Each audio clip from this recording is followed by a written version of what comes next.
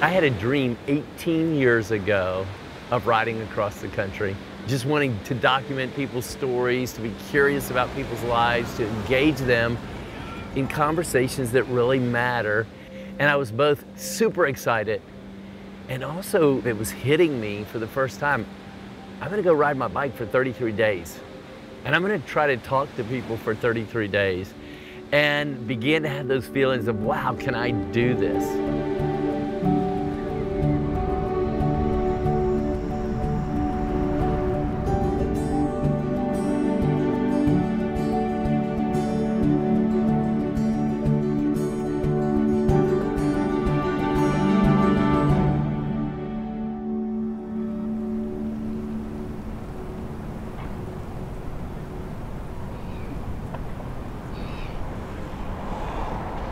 The next morning, I was up at 4:30 running on adrenaline.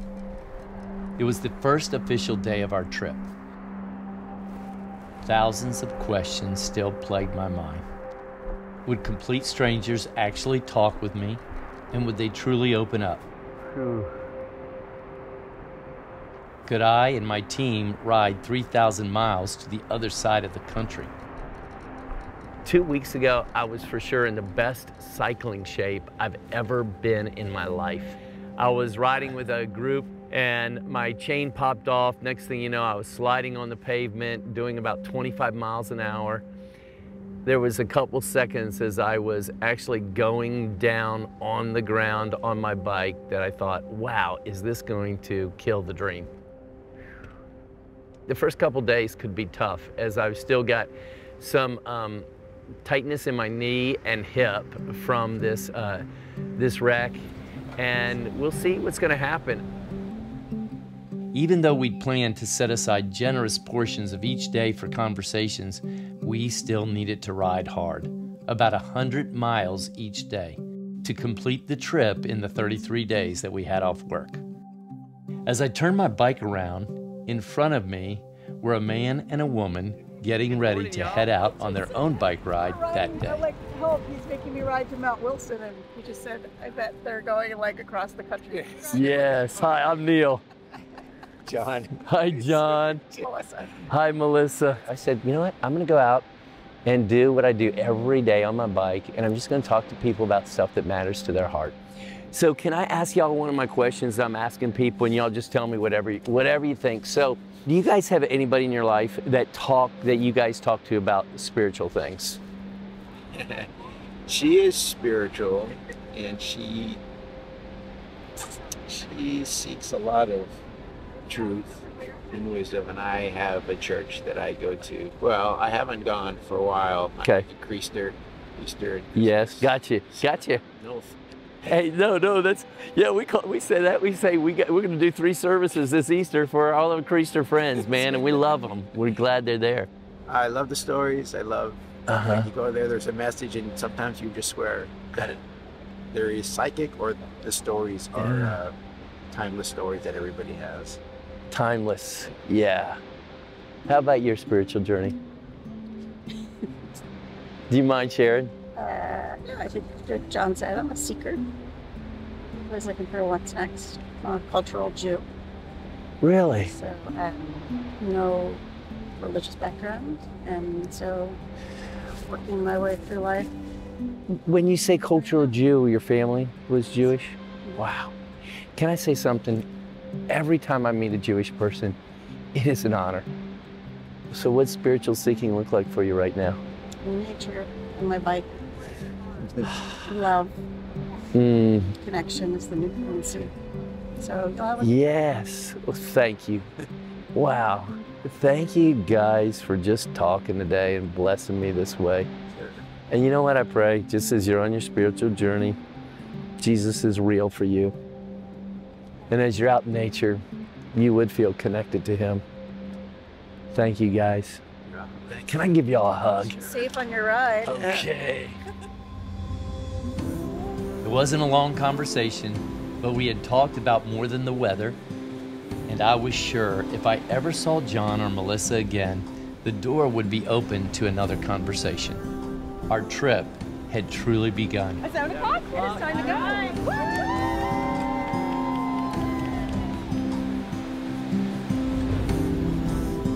today we start getting to ride bikes and talk to people, and to really do it in a way that people are convinced that Jesus cares about their story.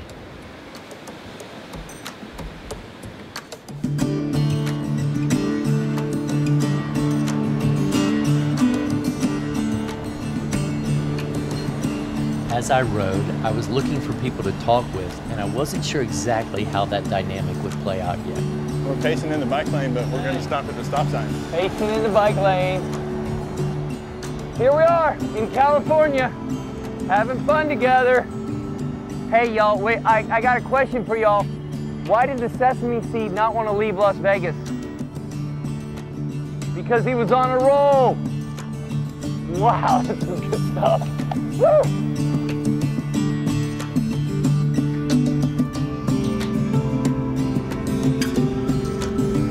Hey, look at that house they're building. Ooh, I like that. Man, that's nice. Oh, look at the trees. This is a nice neighborhood. I come live here someday. All my senses felt heightened. I'd never ridden a bike in Los Angeles, and I noticed how every car drives fast, like they mean business. Oh yeah, Hollywood. Hollywood. Check that Hollywood sign out.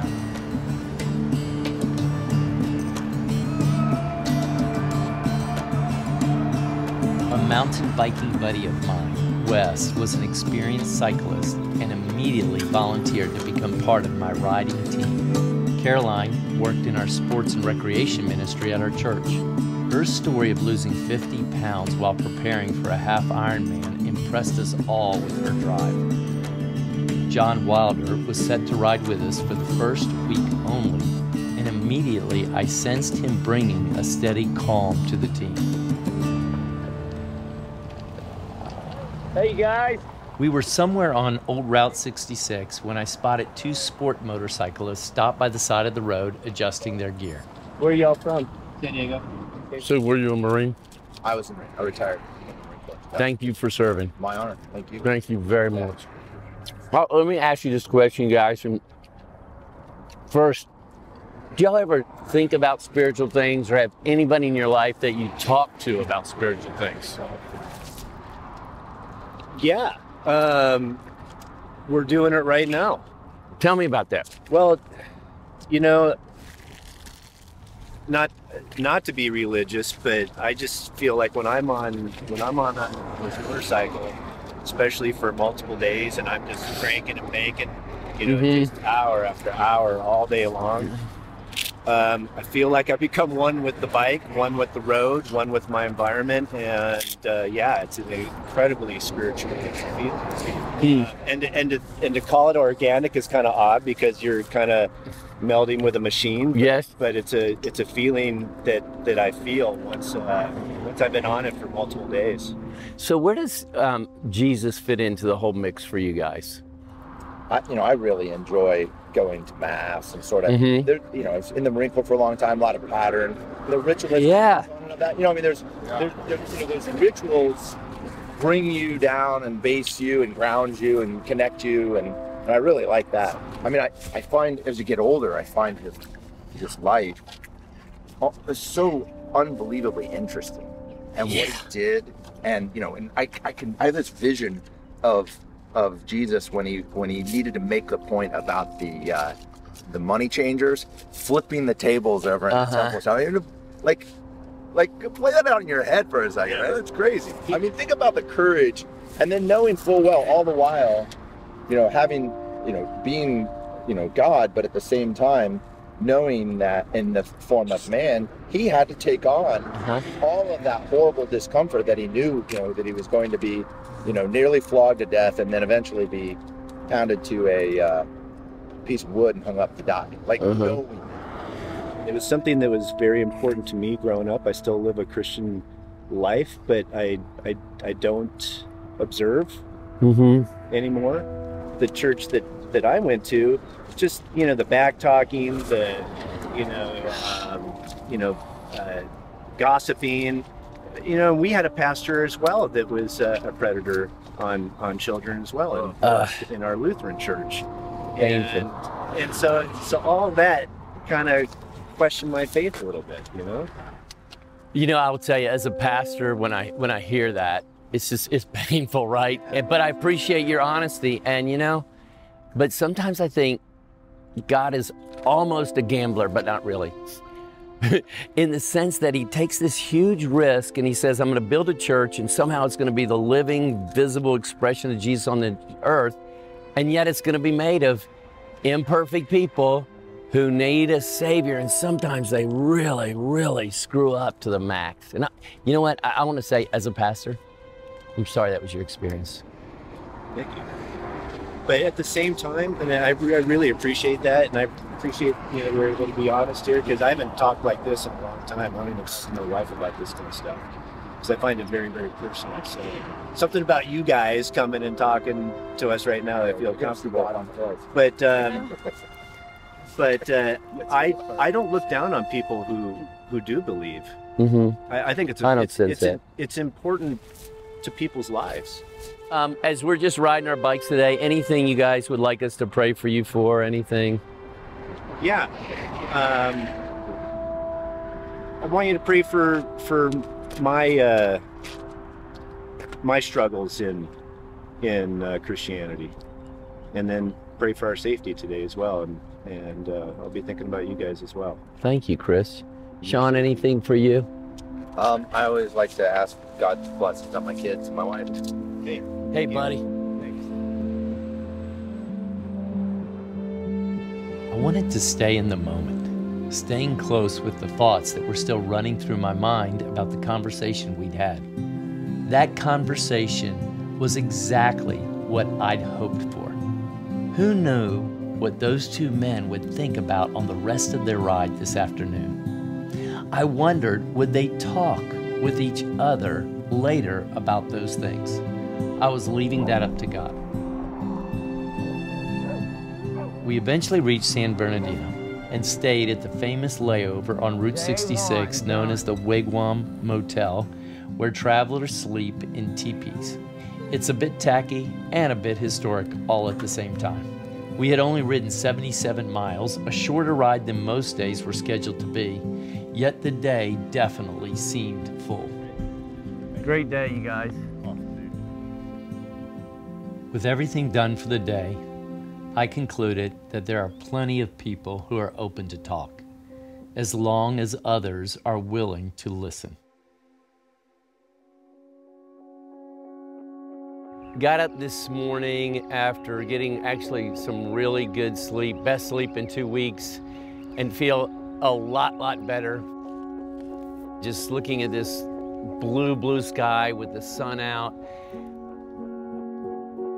and locking in a verse in my head this morning. I thought about a conversation we had with someone yesterday, and it was interesting because he was a guy in an electric motorized wheelchair that he was getting his groceries. And I said, when you think about Jesus, what do you think about? And he said, I think about happiness. And the guy was obviously had this great spirit about him. And I said, you know, that reminds me of a verse in the Psalms where it says, oh, satisfy us in the morning with your loving kindness, that we may sing for joy and be glad all our days. So as we go about our day today, I'm just thinking about that verse there and saying, you know, that's what Neil Tomba needs, that's what our team needs. More than being efficient with our meals, more than outcome of how many people we talk to, more than being able to ride a certain miles per hour on our bike, that God would satisfy us in this morning with his loving kindness, that we may sing for joy and be glad all our days.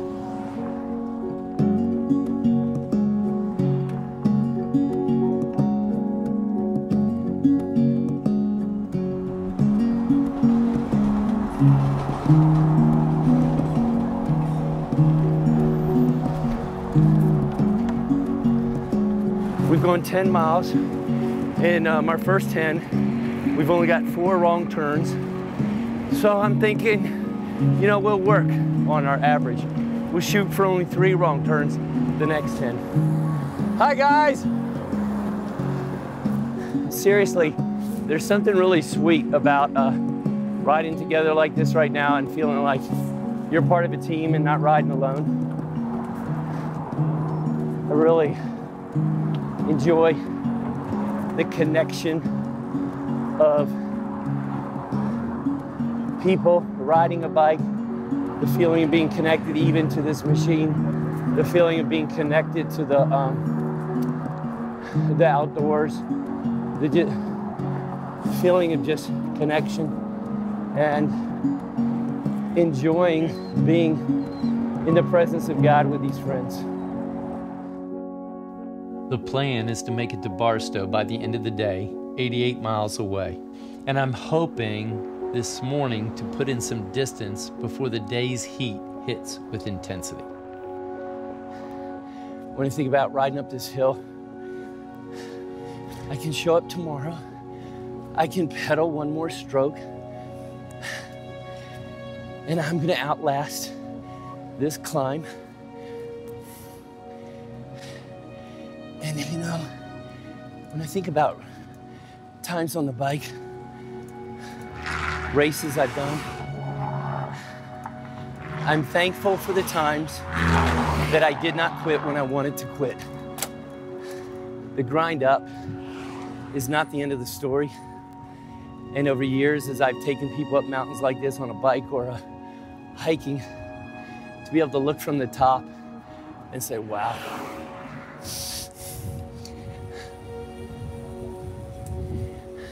There is something about climbing a hill really slowly that is very helpful in getting present.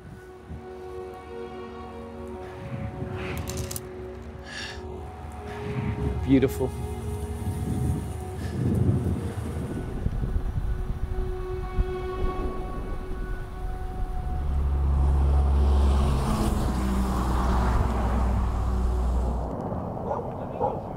So we met Ken, the pie guy, and we saw a sign out front. It said he had jam, said he had pie, and Neil's been saying that he will eat pie when he rides his bike, so we bought a pie and we will let him have as much as he wants. That is a fresh baked peach pie. Oh my gosh. And it was a roadside stand, so we hope you enjoy it. Oh, buddy, thank you. You do That have is to share that. awesome. I would have gotten a single burger if I'd known that was coming. I struck up a conversation with Kelly and Victor, a young Hispanic couple with a beautiful baby, Olivia. Tell me about your tattoo. My tattoo. Okay. So. Do you mind? No, absolutely not. So it has a few different meanings. What do you got here? You got this. It's a centurion. Okay, a centurion. With the city burning in the background. Okay. So, and he's got some damage, to his shield. He's got. Originally, the piece is supposed to go around with some damage to the sword, and it really represents me and how God has brought me from trials and tribulations and devastating events in my life. Wow. And really being like a soldier, being an overcomer, and also the protector of my family, my children. Nice. Now, Kelly and our new baby, and it just really is. It's not done yet, but this is the beginning. So, okay. To while we stand and wow. Really keep and part of it also is having the full armor of God at all times. What is one thing that you would say, man, this is what I would want others to experience? This has been so good for me. I think it's the mercy of God. What does that mean? Just,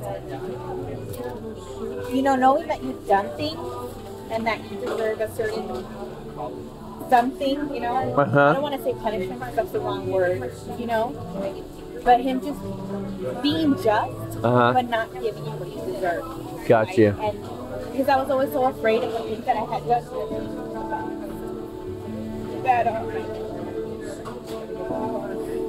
that God wouldn't forgive me. But He did. And despite that, He's been so merciful to me. Wow. Just that mercy, I think it's so powerful, because he already went through the worst for me, so I don't have to go through that. And I think that's just really powerful, that mercy, just to come to God as who you are. Wow. And not having to change or say, I gotta get myself right and then go to Jesus. Like, you don't have to do that. And I wish more people knew that. Instead of still being out there trying to get themselves together. Then, to my surprise, they asked if they could pray for me. Okay, so do you know where we're going? No. You know your first 3 turns? Okay. Let me look. Okay. It's that way. I think he's purposely trying to figure out if we can get at least a couple wrong turns because we're actually behind schedule. We did 40 miles, and I'm thinking we only got about 5 wrong turns in. So he's under average for today. We've got to have at least 1 every 10 miles. I don't know if I should tell him or not, so.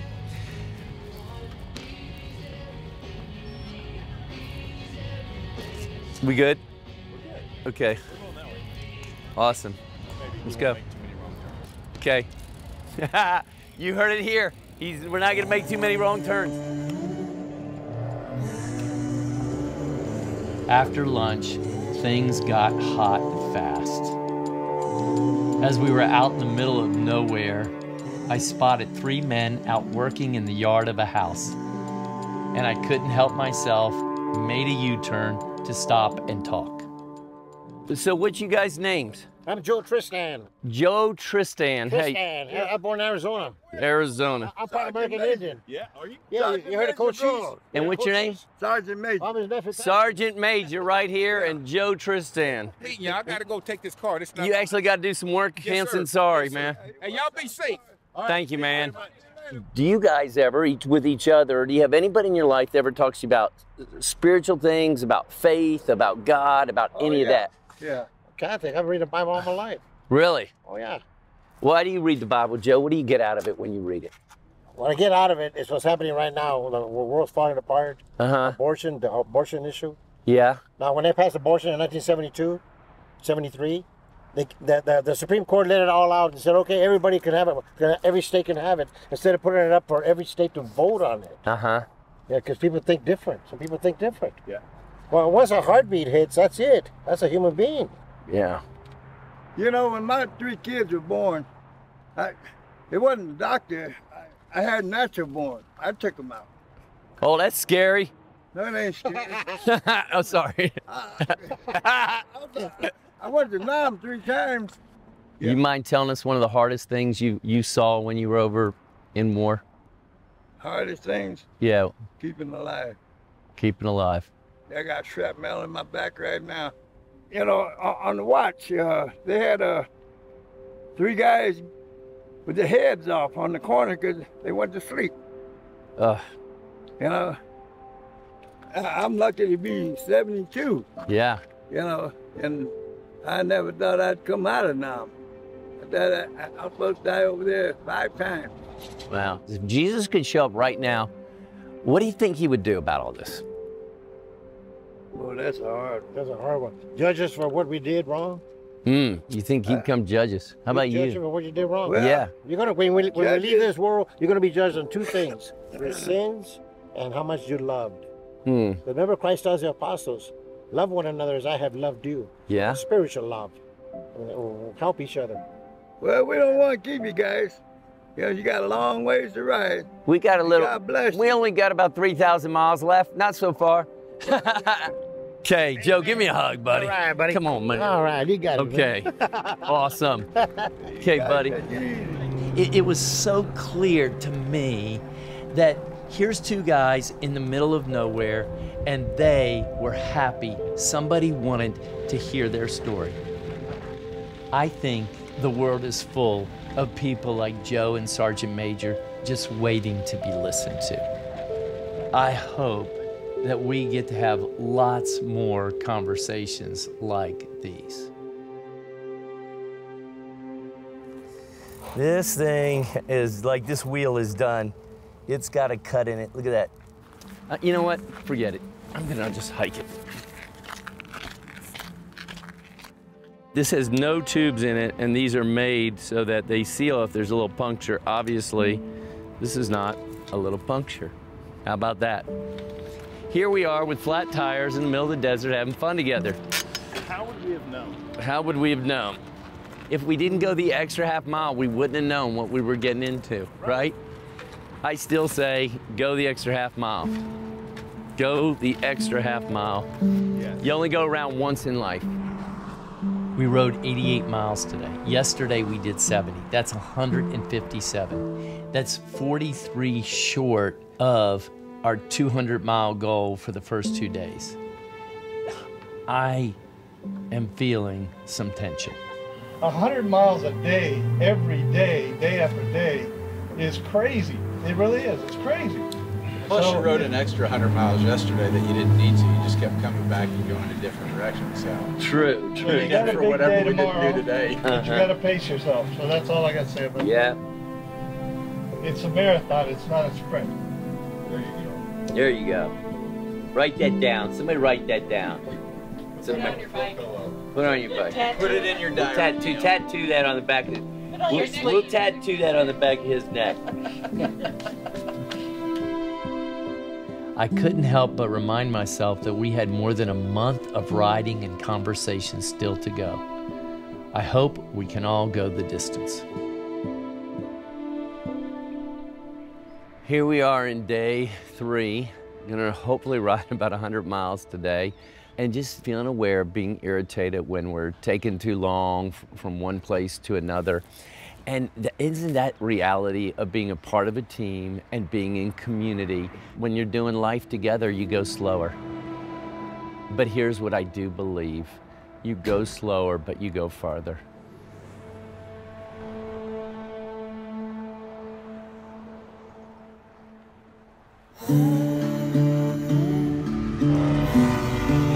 Our destination was Needles, California, near the Arizona border. We would be riding through the Mojave Desert. Long, flat stretches of hot road lay ahead.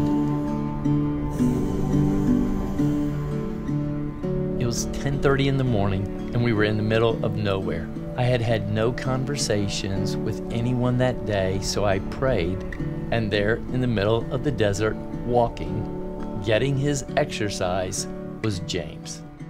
Oh yeah, I like the open road. I don't do very well in the office. You know, James, you know, it's funny, James, I'm a pastor. Are you? And I will tell you, I don't do very well in the office. And that's why I ride a bike all the time.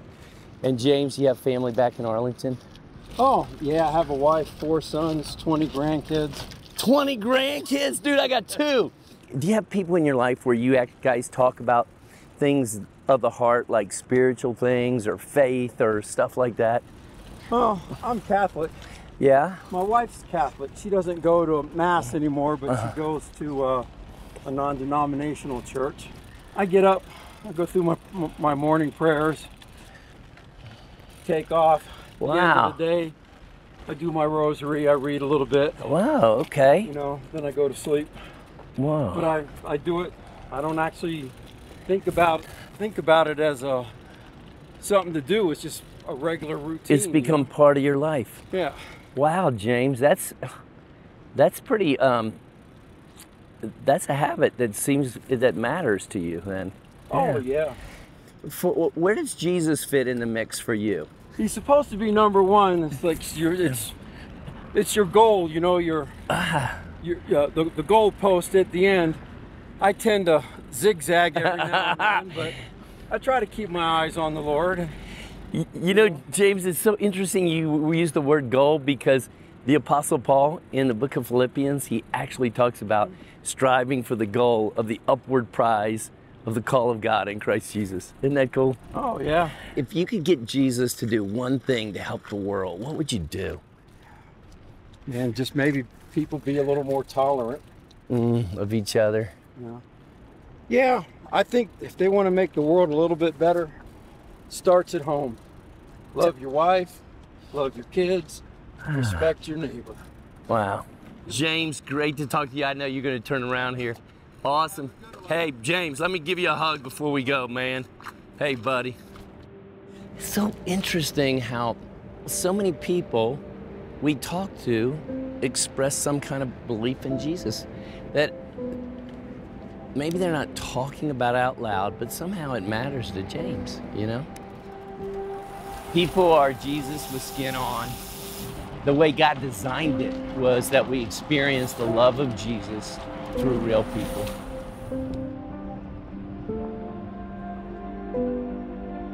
At first, riding through the desert was fun. Speeding toward road signs, trying to ride a little faster than Wes, making sure I stayed in front. I didn't realize that I was setting myself up to be destroyed by the desert. At mile 95, my body said enough. I was parched and my feet were cramping and my head was pounding. The last 5 miles of that desert felt like an eternity. And on top of all that, my ego was bruised that I'd been the one to bonk.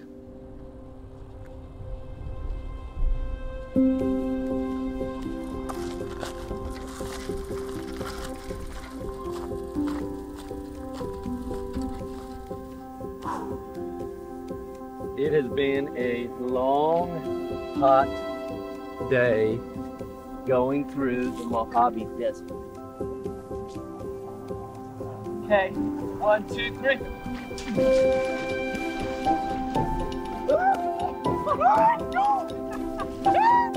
Oh, that feels good.